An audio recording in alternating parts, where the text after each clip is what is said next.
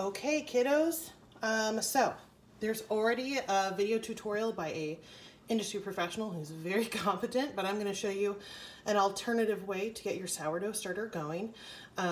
It takes a good week to 2 weeks to have a really good active starter to bake bread with. So we can follow along this little science project because you're basically making a culture. And I started some ahead of time on Saturday so you can see where you want to be in 24 to 36 hours here. So if you have whole wheat flour, the fastest and easiest way to do this is, and I'll do this by volume because I know some of you don't have scales at home. It's 1 cup of flour and half a cup of water. And it should give you a nice mushy paste. It'll be probably kind of stiff. And this is it. The reason a lot of the videos you see have you start your sourdough for the first time with whole wheat flour or sometimes rye is because all of the exterior of the wheat berry is included in whole wheat flour, and there are wild natural yeasts stuck to that already. So you kind of have like a culture ready to happen as long as there's food and water for the yeast to eat, which don't you worry, we'll go into detail about that. So once you have like a mixed paste like this, then you need a container. So I am using, because I have them, mason jars. This is, I think, 1 quart. But you can use literally anything that you can cover and keep things from getting into it without it ending up drying out. You don't want a perfectly airtight seal on this because this is basically like a dough. I can just drop this guy in.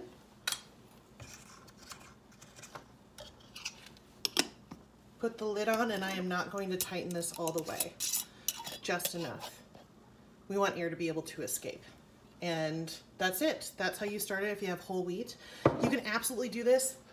Same thing if you only have all-purpose flour, but it works best, and you'll be most likely to have success with it if you have unbleached. And that's because the bleaching process kills some of the wild yeast. Alternatively, you can try and seed your culture with some wild yeast from produce, which is something that I did. And I'll show you what that looks like ahead of time here. If you look at this pineapple here, it looks a little sad, but if you look at the leaf, that powdery residue, that is wild yeast. And a lot of your produce has that. So blueberries, you know, that nice little frosted look, that's yeast. Same thing on grapes. So if you just have 1 or 2 of these hanging around, you can add this into your water and squish it up a little bit to dissolve it in the water. And this will give you a little jump start. So I started one using a pineapple leaf on Saturday. And I don't know if you can see how bubbly we are. Let me open up. See all those good bubbles? The leaves are still in there. So I'm going to show you how to do this with like a berry right now, and then I suggest you give it a shot at home. This is not active enough to bake bread yet, but it will be. There we go. All right, so let me move these out of the way. We'll go ahead and do grapes because those are nice and juicy. I'm going to keep all of these active starter types going, or initial starters, so that we can see how it turns out. And I've got a little bit of our whole wheat flour left in there, but I'm not worried about it. So you don't want to rinse these off too aggressively, or else you are going to lose too much of that yeast. But I'm just going to get in here and break this up. Make sure you're using whatever, if you're doing fruit or produce to jumpstart this, make sure that you are not using rotten fruit, because you can get bad bacteria in there that you don't want. The wild yeast produces an acidic substance, which is what makes sourdough taste sour, and it kills off a lot of bacteria, but it can only fight off so much, so you don't want to take your chances too much. So I got our squished grapes in there, same amount of flour, 1 cup of flour, half a cup of water. Stir it up until it looks like a totally bizarre mush and your parents think that your culinary teacher is nuts. But I promise you, we're going to end up with some bread. Some of you in this process will end up with your culture not working all the way. And if that happens, don't panic. You can just start again. And again, I want to make sure you and your parents know, if doing any of these cooking projects puts you behind in your grocery budget in a way that is problematic, don't do it.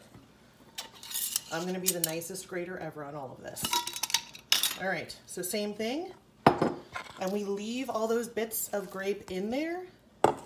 It is gonna be a little gnarly, I'm not gonna lie. But it's worth it for really good bread.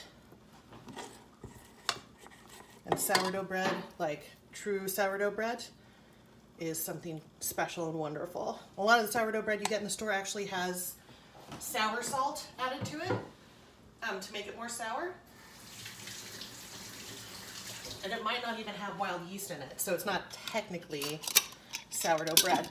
You can tell in part if you look at the label and it says that it's sourdough style or San Francisco style, because San Francisco has a long tradition of sourdough breads.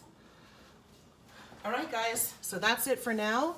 We will leave that alone until the same time tomorrow when we will do the first feed on it, and I'll walk you through that then. Be well and have a great day.